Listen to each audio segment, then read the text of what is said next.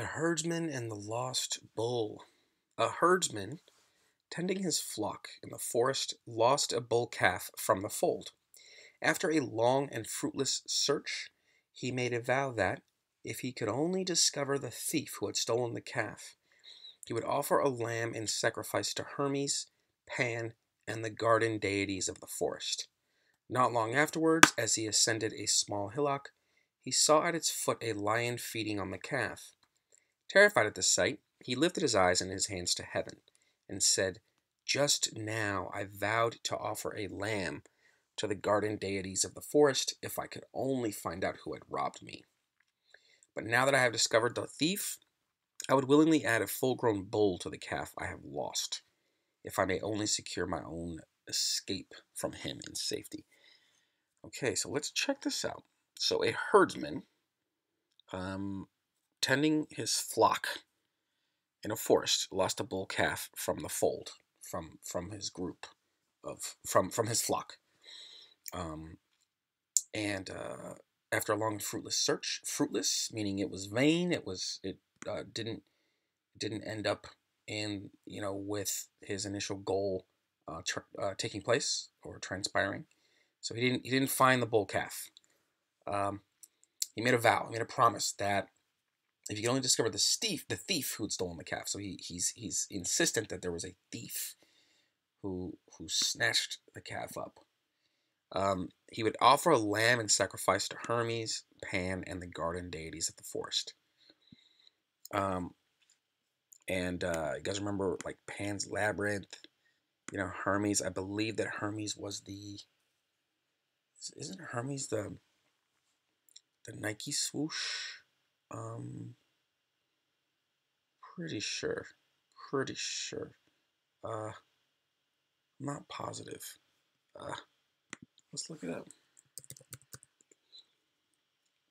So let's check out Hermes. Who's Hermes? Olympian god of Greek religion. Oh, transitions and boundaries. I'm not sure if Hermes was the Nike. Hermes' son was Pan, Olympian god. He's a trickster, outwits. I'm not sure. Maybe Nike. I think Nike was the actual god's name as far as Nike.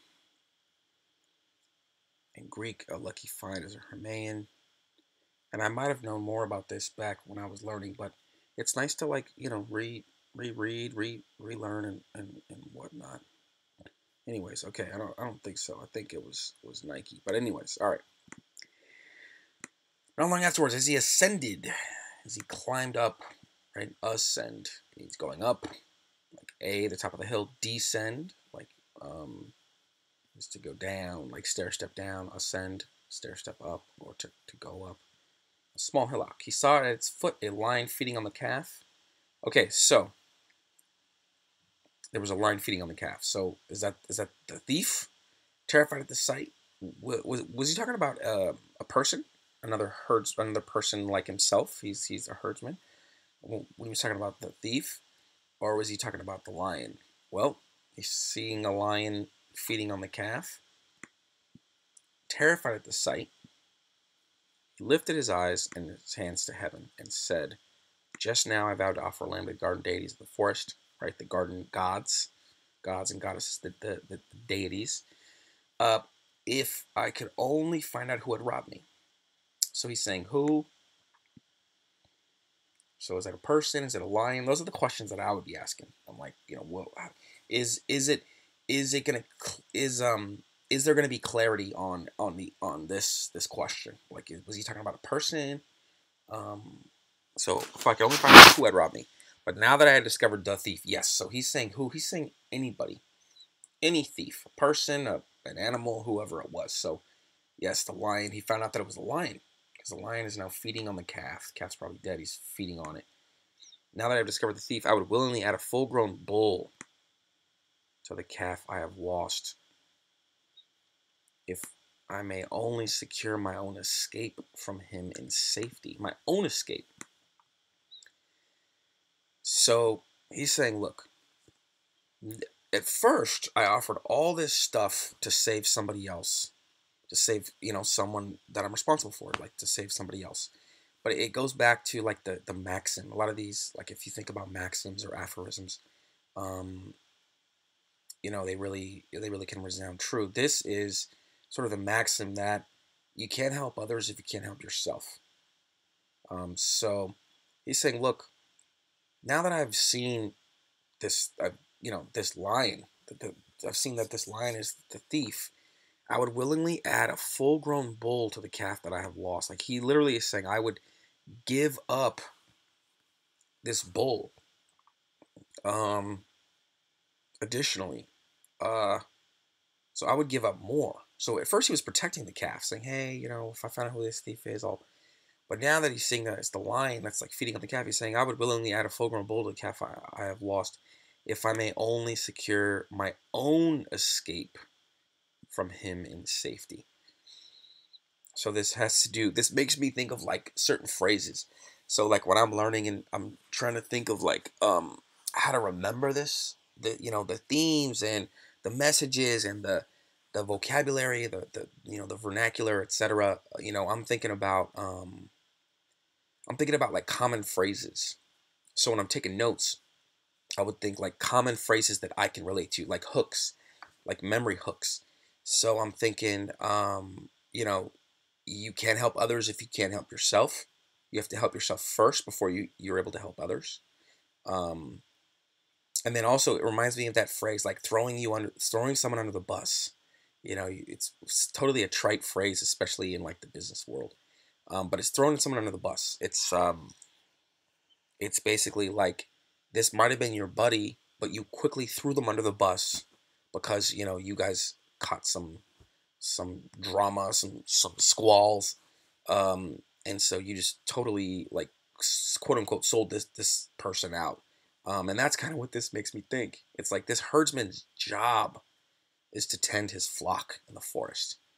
He's supposed to like make sure that you know all these animals remain alive and healthy and like well fed and and and whatnot. So he's running around trying to save. He's he's trying to discover the thief who still stole the calf because he's thinking he can get the calf back. But now that he realizes it's a lion that's been feeding at the site, feeding at the calf, feeding on the calf, he's terrified. This herdsman is terrified at the sight, and now he's afraid for himself. So now he's saying, look, not only do I not necessarily care as much about the calf anymore, um, even though it's my job, my responsibility, um, but I would literally sacrifice not only the calf, but I'd sacrifice a full-grown bull, if I may only secure my own escape from him in safety. The him is a little bit vague. Um, uh, a teeny bit, but I think based on the context clues, it's pretty obvious that him is the thief, the lion, right? That's just the way that Aesop writes. It's good though. Yeah, so it's good though, because these stories are so short and pithy that we can unpack them, and there aren't that many characters in these stories, so it's much easier to understand what each word means. So I think it's good. These are good stories to like get practice on comprehension and being able to think like, how am I going to remember this? Because it's kind of old style writing, right? So that's kind of what I took from it, and that's how I would take notes on it. You can't help others if you can't help yourself, and sometimes, even though you might have the greatest of intentions, William Blake had a line: "The road to hell is paved with good intentions."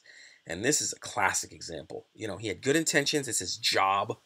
If he was in the working world, he'd get paid for this. Like, to make sure that, to take care of this flock.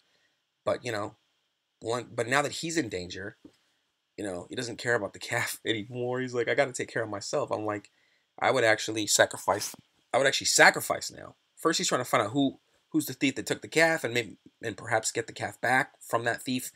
He's like, I'm willing to sacrifice, a lamb. It's irony. It's like it's ironic, right? It's sort of like dramatic irony. Um, you know,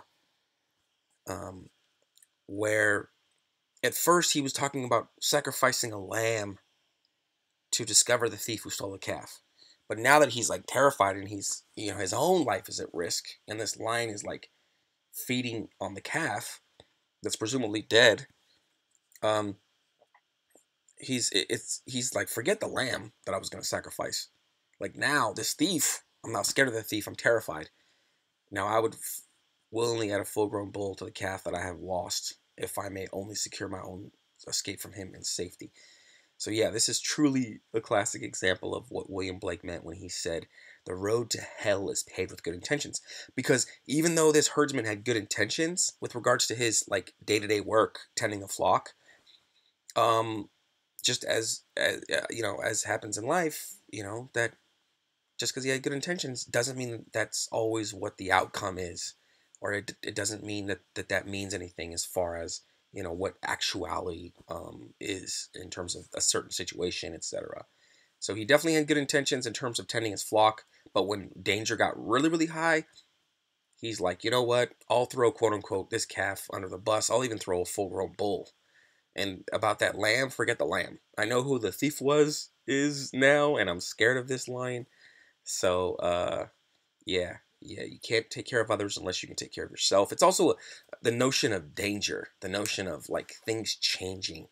Um, and Aesop is interesting. He's very real, very, very raw, um, in terms of like, human nature and just, the nature of situations and how situations might, like, it's kind of like these movies like Titanic. Like, nobody knows if they would be this Billy Zane character in Titanic, or the DiCaprio character, or the guys that are playing the music on the boat, as the boat's like going down. So that's, so as far as memory, like remembering this, those are all like the phrases that I would write in my notes or my note card or whatever. On there are some tools like Quizlet and all. Yeah, there's a bunch of online tools, but just in terms of like actual tangible tools, um but if I was to take notes, no matter what the tool, I definitely would use those phrases, etc. The Herdsman and the Lost Bull.